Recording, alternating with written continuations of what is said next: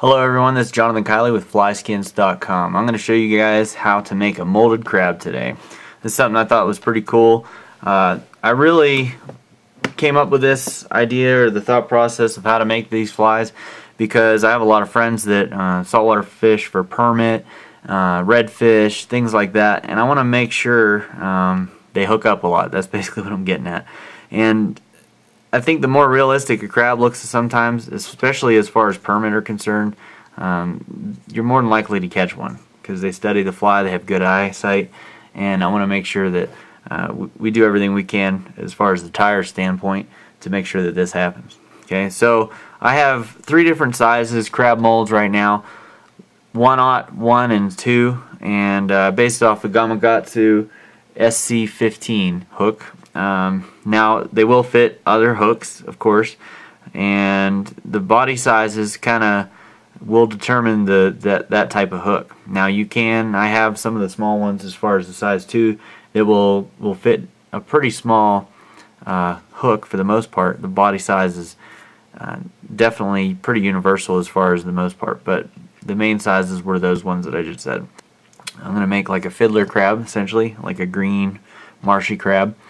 And if you notice, there's a lot of holes in this thing. Okay, so the center part is to help it bond with the hook and the lead that I'm going to tie in, and then these little holes on the side, I'm actually going to tuck the chenille in. It's really easy, and then this fly can be made in a matter of a few minutes.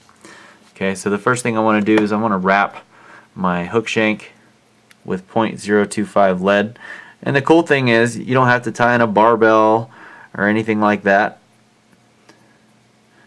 and all the weight is hidden inside the fly. Okay, so I want to leave a little space there for my tie-in tab there behind the eye of the hook. And I'm going to use my mono thread again. It's a 3/0 mono thread, hairline dubbin carries this. And then all I have to do now is I'm going to go ahead and pull off my mold for the crab. I'm going to lay it in place.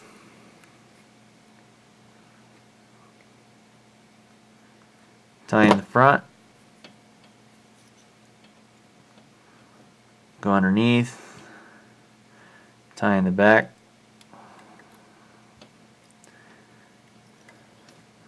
And there it is right there. Now you'll notice some of the holes didn't pop out, and that's fine. All I gotta do is push them out.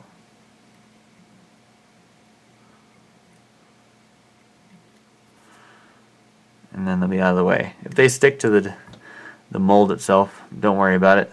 It'll be covered up by epoxy. I also use a slow cure epoxy. Again, if you use a 5-minute, it could cause it to curl. Plus the slow cure lasts longer, and it's a little more durable and it won't crack, especially if you bang it off something. Okay, so the next thing I want to do is I want to add some eyes. I'm going to use some monofilament eyes. They're like shrimp crab eyes. I'm going to use red for this. I'm going to cut them down to where there's about a 1/4 inch of mono, and all I have to do is I'll set it on there, and since the sticky part is up, all I have to do is give it a little push, and it's going to stay put. I add the other one.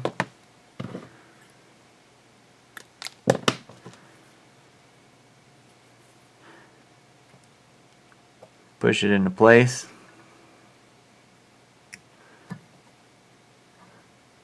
And then the next thing I want to do is I'm going to actually I like to do this step just because I don't want to knock it off while I'm trying to put in my chenille legs. I'm going to take some of this Loon UV right on the little ends there of the mono. Just hit it with the light real quick. And that helps hold it in place while I'm adding my chenille legs. Now I'm going to use a micro chenille. The holes are just big enough to slide these through. It's very easy to do.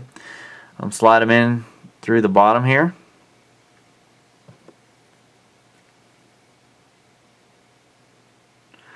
And then I'm going to tuck, if you notice, I'm going to tuck this piece of the chenille right behind between the hook and the mold. That's going to hold it in place. So up from the bottom,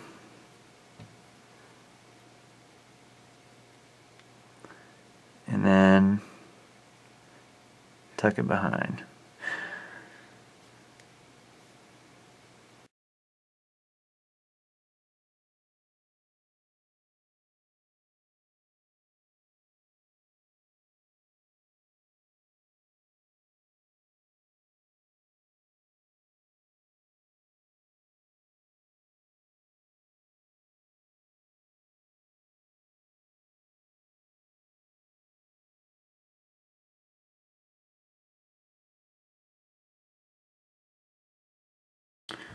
Okay, so what you'll notice now is that everything is in place. I could have tied this off before also, this thread. I'm going to have to wait.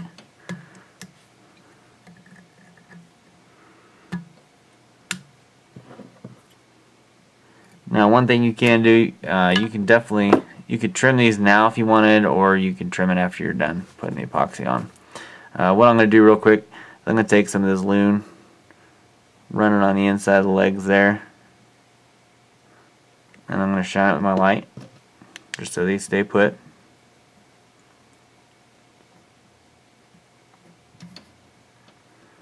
Hit the underside.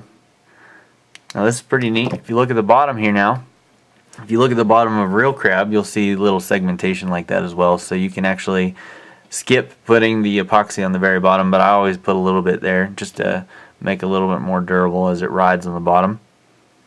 So all I have to do now is mix up my epoxy. I actually have a dark olive kind of glitter. I'm going to use the 30-minute. Need about a dime to nickel size of each part to make it where there's enough epoxy for the entire crab. Take my toothpick, mix it together.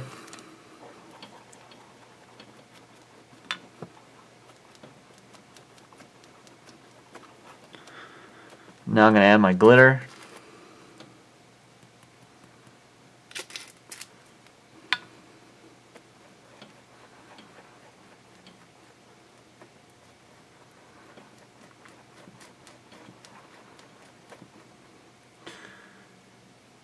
Okay.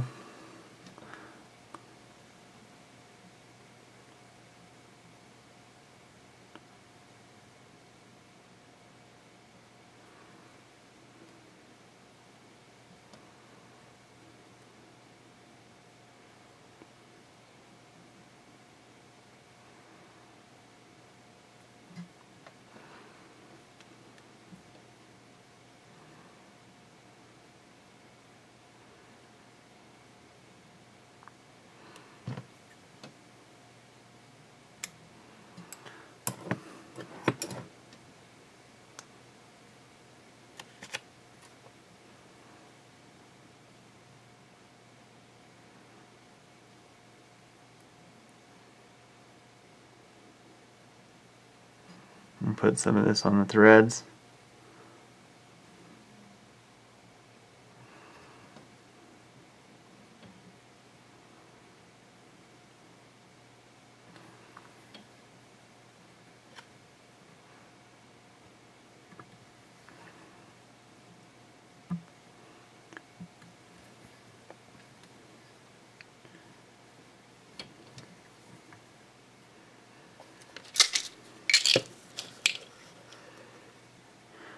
Alright, so now all I have to do is put it on the drying wheel, and then from there I can trim and burn the ends of the legs. I can mark it with a marker or whatever you want to do. That's all there is to it.